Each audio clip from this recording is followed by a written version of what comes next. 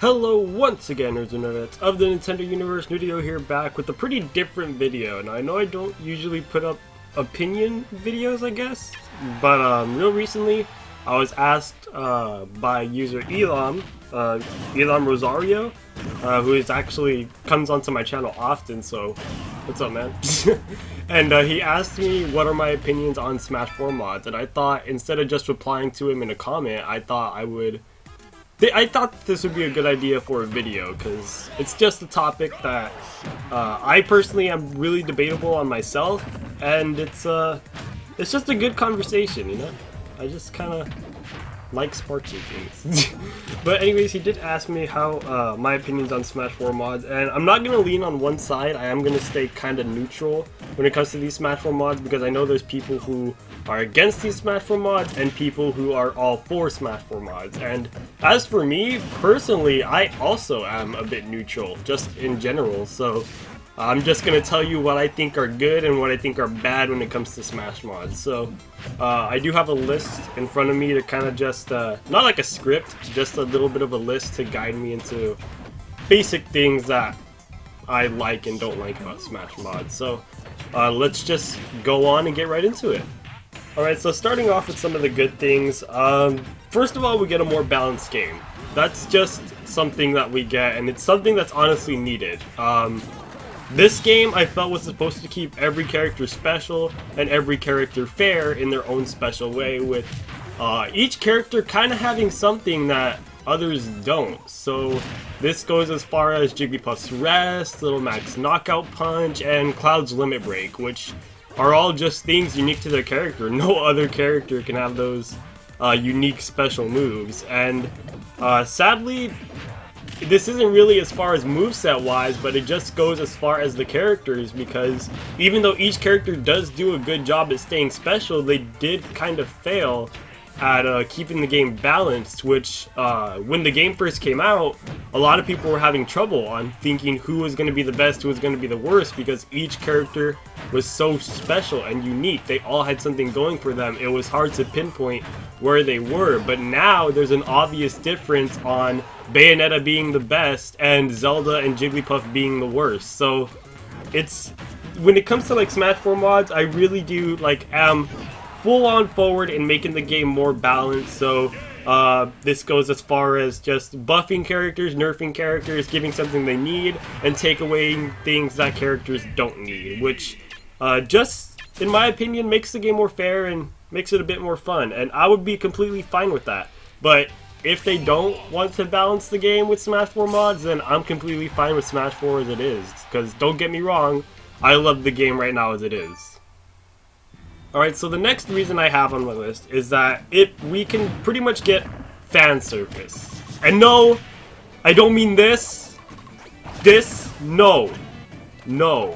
When I mean fan service, I mean things that go as far as references to each character's game, like to make the fans happy, basically, with their own game. And I know you can say this makes you happy, but I mean as far as things like Link's Fierce Deity's costume, or having a costume or having a color scheme for Skyward Sword. And when I saw the Fierce Deity's costume, I thought it was amazing that Nintendo actually put it in. I thought it was great that they actually knew that that's pretty much a good reference to Majora's Mask, and it was really, really cool seeing that, and it's actually one of the colors I actually use whenever I play as Link. And another, onto the fan service thing, a mod that really does take full control of it is Project M. As we all see, there's like a Funky Kong alternate for DK, and there's also a Mr. M costume for Mario, which is kind of like a parody to Mr. L from Paper Mario, which is really, really cool. I honestly thought that it was great that they added a Mr. M character, or at least I think that was Project M. It could be I think it might have been Project M Legacy that did that, but you guys get my idea. They actually, the mods, cared for the fans. They gave things that they thought would be cool, funny, references to the games, and when it comes to adding new character costumes, I know a bunch of people who would kill for a Zack Fair costume over Cloud. I know a lot, speaking for Adam, speaking for Taru, and speaking for Stein from Stein's Domain. they would all love a Zack Bear costume. So that's pretty much what I mean by fan service. Not this. And the third reason I have for good things is mods are just in general fun. I would be lying if I said I didn't have fun with mods. They're just super freaking fun. They can get crazy sometimes. They add characters that we've always wanted and couldn't get, and that's honestly a good thing. If what's it called? Sakurai doesn't want to add a character, we can do it ourselves, which can be a bad and good thing, but I'll get more into how it's bad later. But that's a good thing. If Sakurai doesn't want to program it, we can. I mean, that's not really like offending him. I'm not saying fine, we'll do it ourselves. No, I'm saying, you know what, Sakurai, thanks for the game, thanks for what you gave us, and I think we could take things on from here. And it's not like he's doing this intentionally. No, he wants the games to be left alone like this. I'm just saying we could add the characters we want now that we have the technology to do so, to edit movesets and all that. We could add things that we want as far as making things more fun, just seeing cooler things, and making a more balanced game than he's made. And again, I'm not trying to compete with Sakurai, just saying we can take over from here if he doesn't want to work on it anymore.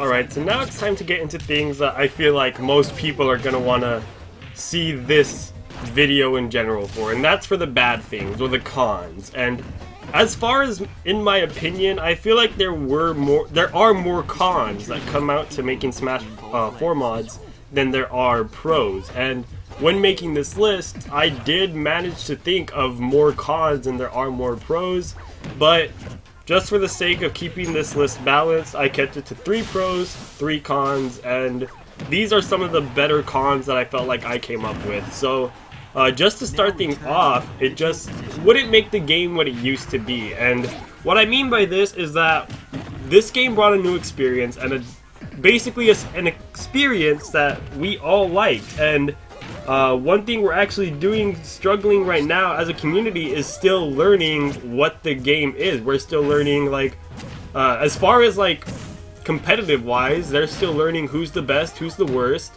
Some people are hands down believing that Bayonetta is the best, and some people are debating that she could be easily beaten by some other characters. And it's just, we still don't know about this game. So even if we don't know about the main game, are we seriously, like, I guess, ready to change it? And even though we would understand the game better if we did change it, do we really just want to ignore what we were given and then just move on to what we want? Because as far as me, no. I feel like as people, we still don't know characters' full potentials. There are some characters that we have seen their full potentials, but there are other characters that people still haven't explored, and things that we are still learning, such as the Beto tech. And it's things like this that make it really debatable on, should we really start changing the game now, or should we continue learning about the game more and more until we could fully understand what this game has to offer, and maybe we'll like it even more, even if it's just little things here and there. And that's just how I feel about it. I feel like there should just, like, we don't understand the game fully enough, and if we start changing it now, we'll never know what it is, thus it wouldn't be what it used to be. As far as my second con, I have Nintendo does not want mods to exist, and I'm pretty sure we all know about what Project M is and what happened to it. They shut themselves down and scared of legal action that Nintendo might take.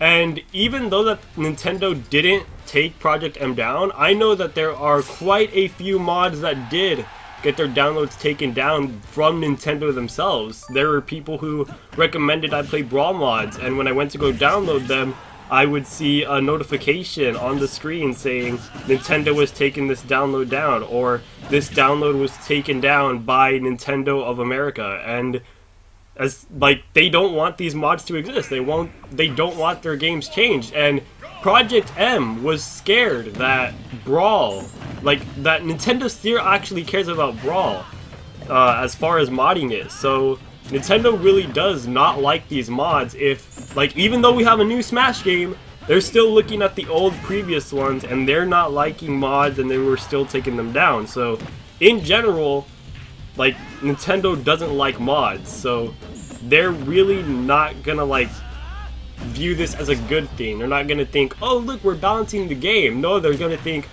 we're changing the game. Screw you guys. And that's not something Nintendo would want. Instead, they would probably make the game less fun as a sign of revenge, but probably not, because Nintendo wouldn't do such a thing to like attack children. I don't know.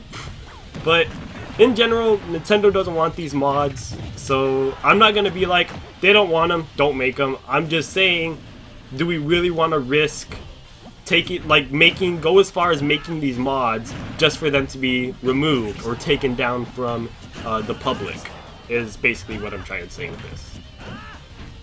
And for my final con on this list, I just want to say that it is probably this is probably the most opinionated one I have on here. So this is, again, all of this list, my opinion. You guys could hate me if you want, but when it comes to mods, I feel like it would just ruin the point of Smash 4, as in, it'd pretty much render the game near useless. And what I mean by this is that by changing all of if we change all of Sakurai's work, then it's just, it would, in my eyes, it would kind of be insulting to him, and it would just kind of ruin Smash 4. I know I said that like a bunch of times already, but let me explain myself. For Brawl, there is a mod, or at least there exists a mod for each character that there is in Smash 4. So you take a look at all the characters in Smash 4, they all exist, like guaranteed, they are all exist in a previous Smash mod. Like Little Mac was added in the Smash mod, Bayonetta was added in the Smash mod, Ryu was added in the Smash mod. And I guarantee you there will be one adding Corrin, since there was adding Chrom and Lucina. So it would kind of ruin the point of Smash 4, because with Brawl, we've already fully dissected it. Like, we know pretty much everything about Brawl, everything in the files, and I don't want Smash 4 to kind of be that dissected, because it would just ruin the point. I mean, we have all these mods with characters in Brawl. What would make Smash 4 so unique? Like, sure, you could say the stages or the modes, but people usually just play regular Smash, and one thing that I felt that made Smash 4 unique was the character roster and what they did. But when all of these characters can be added to Brawl, what's the point? And we see Brawl now as, or at least most people see Brawl now as their gateway to get Project M, and I don't want Smash 4 to be a gateway to just use another mod. Hell, I know people who went as far as just buying Brawl just to play Project M. They didn't want to play it for Brawl. They wanted to play it for Project M, and I don't want Smash 4 to be overshadowed like that by a mod. No offense to Project M. Project M was a seriously fun mod. Again, I played it a lot, but Smash 4 is just such a special and unique game. One of my favorite, if not my favorite, Smash Brothers game right now. And I just don't want it to be overshadowed by a mod. And to me, it's just, when you look at Project M, it's just it's an attempted remake of Melee, just more balanced. So people bought Brawl just to play Melee, thus ruining the purpose of Brawl. Like, what's the point of Brawl if you're just gonna play Melee with a bit more characters? People could have just added more characters onto Melee, and there was no point in buying Brawl if you're just gonna play a Melee-styled Brawl. So why buy Smash 4 if you're just gonna buy it for another reason? Like, basically, it would make Smash 4, like, not wanted, I guess, or just not Smash 4. It would ruin the point of it. Like Brawl got changed totally. It got blown out of the water with mods. People dissected that instantly. Started moveset swapping. They started adding characters, removing characters. They started balancing the game, and also quote-unquote balancing the game. And although Project M did this for the good of making Brawl a bit more popular, Project M did overshadow Brawl, and in the end, Project M is just a reattempt balancing Melee. And if Brawl's gonna get overlooked like that, like to the point to where people just kind of don't like Brawl or just ignore it. I don't want Smash 4 to be like that. I want Smash 4 to stay Smash 4, which is the original Smash 4 with all these unique, weird characters, the artistic style, the cartoony look in the character's eyes, how Duck Hunt looks whenever he's shooting, or how DDD looks whenever he's getting hit. It's just all creative, and I feel like Smash 4 should just stay the same, because personally, I like the game how it is, and that's just my opinion. So those are my opinions on the Smash 4 mods. I know that I kind of stuttered a lot, and I was really mixed on it. I really should have gone over what I was going to say. Maybe I should have made a script, but those were just like my opinions. I just wrote down the notes, and I just kind of took off from there. Like, I literally just wrote like maybe 3 to 4 words. Like, I wrote like things like fan service as pro, and then I put point of Smash 4 ruined in a con, and then I just kind of took off from there with all my thoughts. So I'm not sure if that was a bad thing, I'm not sure if that was a good thing. You guys could tell me how I did in the comment section below, or more importantly, you guys could tell me your opinions on Smash 4 mods in the comment section below. I seriously would love to hear what you guys think about this. Maybe you guys don't think as harshly as I do, or maybe you guys even just want Smash 4 modded as soon as possible. So I would seriously love to hear your guys' opinions, and thank you guys so much for watching.